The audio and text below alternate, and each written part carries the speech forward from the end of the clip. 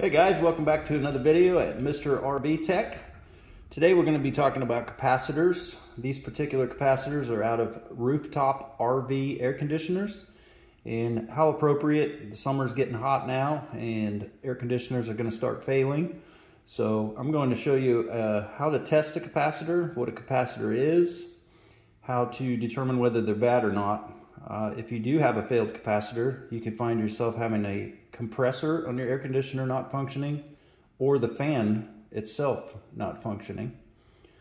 So I brought three different types to the table. These ones are all good, and I'm going to show you with a voltage meter how to test them, how to understand the label, and what you should be looking for here, and also how to get a new one. All right, so in this particular example, I'd like to focus primarily in this video on microfarads. So if you look here, you see this number in parentheses. You have a 60 plus 5 microfarads plus or minus 5%. So what does that mean exactly? Well, what that means is the capacitance level of the windings in this capacitor. So in order to test them, I'm going to grab me a cameraman. We're going to get a voltage meter up here, and I'll explain exactly how we can test these windings. All right, so we've got our voltage meter set up here, and I'm going to try to get it close so you can see. Got it set on MFD, which is our microfarad. Now your voltage meter may be different. It may show a small U with a capital F to get that reading as well, like we saw on the capacitor itself.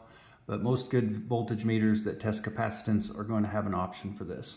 So what we're going to do, if we take a look at this capacitor, for instance, if we look at the top of it, there's an embossed letter C, which stands for common. That's going to be your neutral. There's an embossed abbreviation HERM or HERM. That is your compressor side. And the reason it says HERM is that stands for a hermetically sealed unit.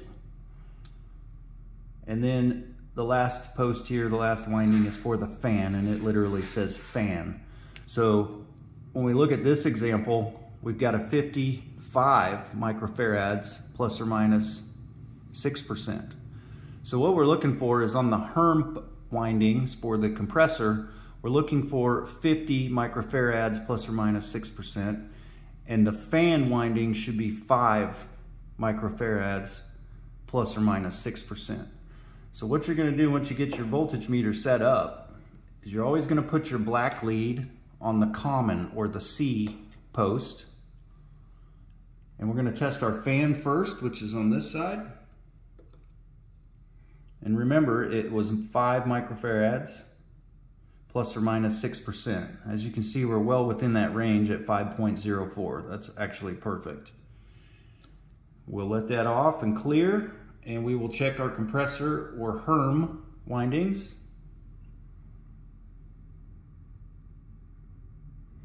And again, we are looking for 50 microfarads plus or minus 6%. So we are well within that at 52.8.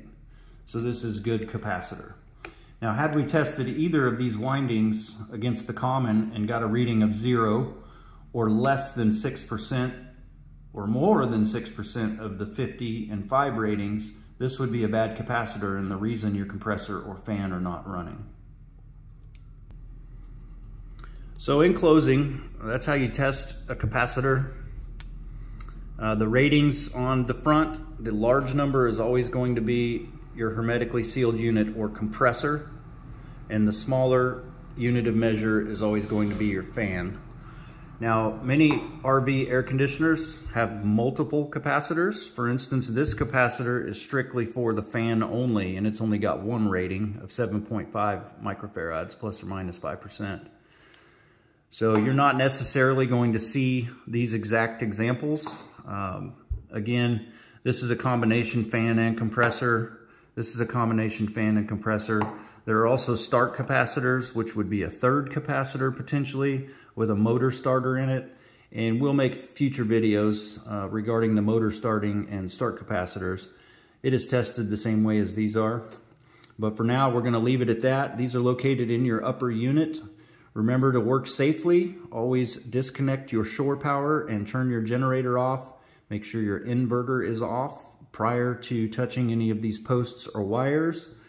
And lastly, contrary to popular belief, these capacitors no longer hold a charge in them, so you do not have to discharge them and short them out. After the power has been disconnected and you remove the wires, they will discharge themselves, and then you can go ahead and touch them safely and proceed with the testing.